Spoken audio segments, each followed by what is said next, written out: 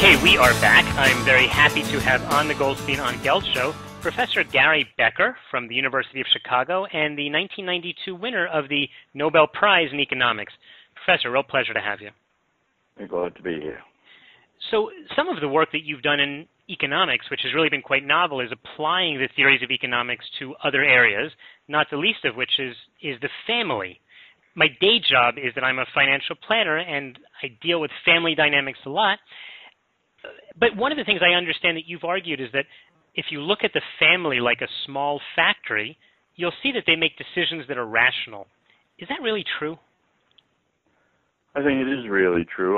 For the most part, not every decision is rational, but I think people recognize that a lot of decisions made by families, such as when people get married, when they divorce, when they have children, these are some of the most fundamental decisions they make over their lifetime, and I think most people put a lot of thought into those decisions.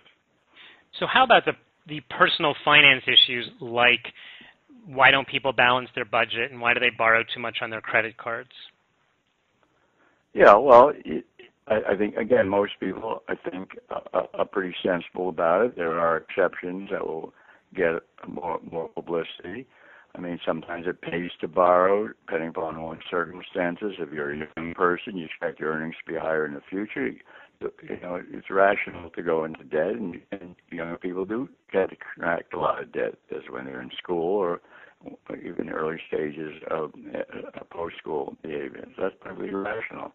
I think if you look at the bulk of people's behavior, I think you find a lot of sense to what they're doing, in the sense that one can understand, given their circumstances, the uncertainty they're facing in the future. They make pretty good decisions. Not perfect, of course, but pretty good decisions.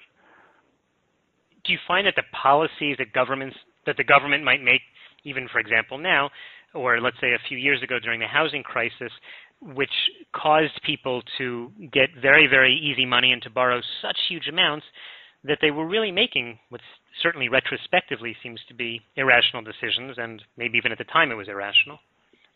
Well, they were making decisions. Some of them turned out to be not so good, clearly. But look, you had a lot of sophisticated people in the financial community, that is, investment bankers and so on, who were making a lot of decisions that eventually cost them and their stockholders a lot of money. So if I look at the consumer decisions, let's say in some prime borrowers who had poor credit ratings and low incomes, they were able to borrow money with very little down payment, very little interest, and so there was a great, I think, rational incentive to do so. Now, for some of these people, it turned out when the boom burst and they were stuck, the houses were taken away from them. They enjoyed a year or two or longer of pretty cheap living in a house. So I think the irrationality was not on the consumer side, but on what governments did in terms of the Federal Reserve and what a lot of investment bankers did. I see. So you're saying that the people themselves, given their specific situation, they individually made rational decisions, even though perhaps from an outside point of view, the whole setup might not have been so wise. Exactly. I think overall they did. There are people who went into debt well beyond anything they could expect to finance. I'm not denying that there are those examples, but I think for the most part, if you look at the housing boom, I think the individual householder, regardless of their education or income, particularly the ones who came in on the easy money, low interest rate, subprime environment, I think their decisions look pretty good. What's hard to understand what governments were doing and what some of the so-called sophisticated bankers were doing. Okay, I hear that. So let's go back then to the family unit and looking at it as a factory. In fact, I often like to say that too. I tell my clients, you're like the CEO of your company, and you have to make the big picture decisions, and you hire a manager to handle the day-to-day operations. And I always use this metaphor because I like to give people the feeling that they understand that they're in control of the big picture and shouldn't worry so much about the details. The problem that I find when I talk to these clients is I'll often hear a husband and wife come in, and the husband says, "Yeah, but you spend too much," and she says, "Well, you don't work hard enough," or some discussion like that. And again, that to me seems rather irrational. Well, there are conflicts within families, but whether it's rational or not, it depends on whose point of view you're looking at. So maybe a husband doesn't work so hard because he might expect his wife to make up for it in some ways, and so he's sort of what we call in economics, he's trying to free ride on what she will be doing, so he cuts down what he works. Or she spends more because she hopes that will induce him to earn more, and her interests are not fully meshed with his interests. So you have to recognize, what I'm trying to say a little bit convolutedly, is that the family is a unit, but that doesn't mean there's no conflict in the family. Just like a company is a unit, but we know there's conflict between stockholders and management and low-level employees. So there is conflict in families too. But if you look at it may not be rational for the whole unit, but it may be rational for individual participants in terms of the decisions they're making, because there are some conflict within families. We are talking with Professor Gary Becker from the University of Chicago. He won the 1992 Nobel Prize in Economics, and he's done a lot of work with taking economic principles and applying them beyond economics. We've been talking a little bit about how the family unit can be seen as its own economic unit. Professor, there's kind of a famous story, I think it's about you, and maybe you can tell us if it's true, that one day you were parking your car, and you had a choice because you were kind of in a hurry to either park illegally or to take the long route and look for a garage. And ultimately, the story goes that you chose to park illegally because you calculated that the probability of getting caught and the potential punishment didn't compare against the benefit of getting a good, albeit illegal, parking space. So you didn't seem so afraid of the repercussions. So my question to you is, on this show, I had the opportunity to speak to Professor Danny Kahneman about loss aversion. And he said that people really, really hate to lose. I mean, I'm simplifying it. But you seemed not to be afraid of losing in the parking case. So, A, is this a true story? And B, why do you think there's a difference between the way you two looked at human nature? First of all, it is a true story. Okay, thanks. Yeah, I was rushing to examine a student, a PhD student, and that was exactly the kind of calculation I made. And more than that, on the basis of that calculation, I then thought about that problem more as a student about it, and eventually wrote a fairly well-known paper on what's called crime and punishment, an economic approach. So it led to a publication for me. Now, in terms of the question you're raising, I think when people are making small type of calculations like I was doing, the fine would not be an important amount in terms of my wealth and so on. I think people make the kind of calculations I make for the most part. When people are worried about bigger risks that they're taking, various types, financial risk or other risks, yeah, I think they very much worry a lot about losses. And I don't see anything irrational about that. I just think that's the way people are constructed, that the fear of losing can dominate often the gain from gaining, and so people take that into account. Now, if I was thinking of my calculation, I might get 6 months in jail or 3 months in jail, and versus some gain, even though the jail sentence was a very low probability event. Yeah, I might have made a different decision. So you're saying that the size of the transaction is what's going to affect whether someone's willing to take the loss, as opposed to what Kahneman was talking about, which was perhaps referring to major investments? Yeah, I definitely think the size, and I think a lot of work in economics and psychology suggests that the size is really important. So, as we're saying this, it sounds so obvious. Why would anyone think otherwise?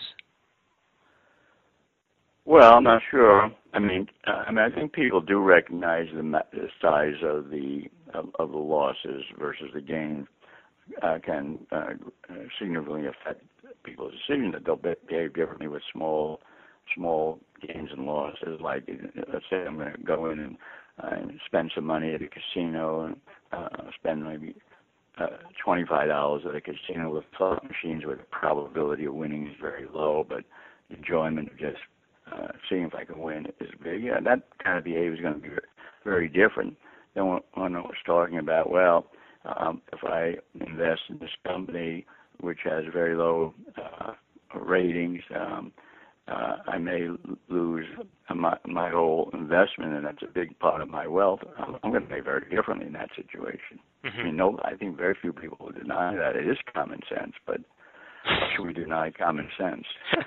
I guess that's what economists often look for, is what people just don't realize is right in front of them.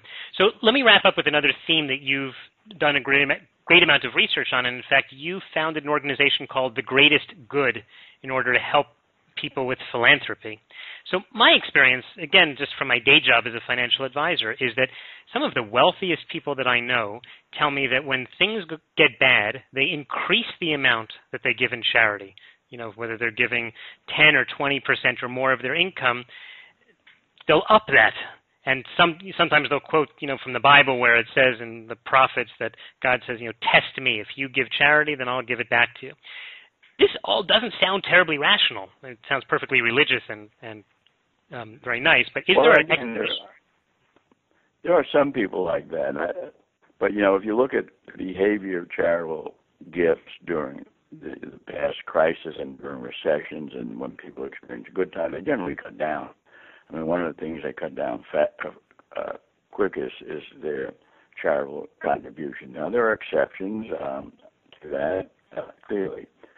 People who feel that they're obligated to give a fixed amount to some religious or other charity. They may continue to do that. They may even give more because they think that might help them in the future. But I think if you look at the bulk of people, that's what economics deals with. They deal with the bulk of people, not with every single individual. And contributions, charitable contributions, are very sensitive to the state of the economy, the state of individuals' fortunes. I mean, there's a lot of evidence supporting that. That's interesting. It's rational, I think. You're saying that is irrational?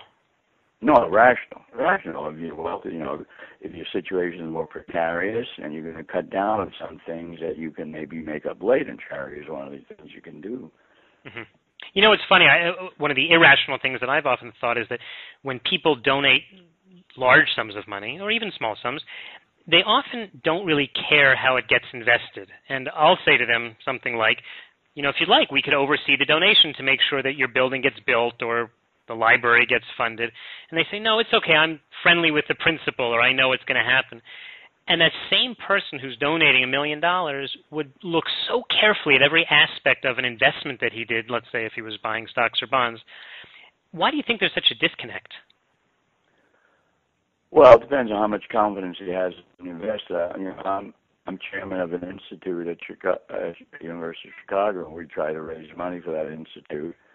And my experience has been that potential donors ask a lot of questions, particularly those who are going to make big gifts, before they give us a big gift, and they worry a lot about how it's going to be spent. Now, they don't want to get involved in the details of how it's spent. I think that's perfectly sensible, because let's say if somebody's going to give money to a Department of Economics at my university or, say, Hebrew University or any place else, they don't know enough to know what's a sensible way to spend that money.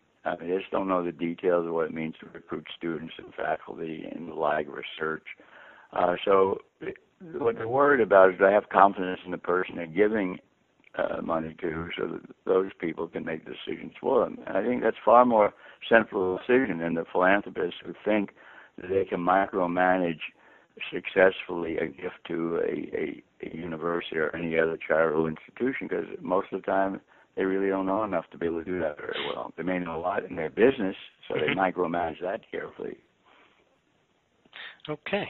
All right. Listen, we are just about out of time. We have been talking with Professor Gary Becker from the University of Chicago.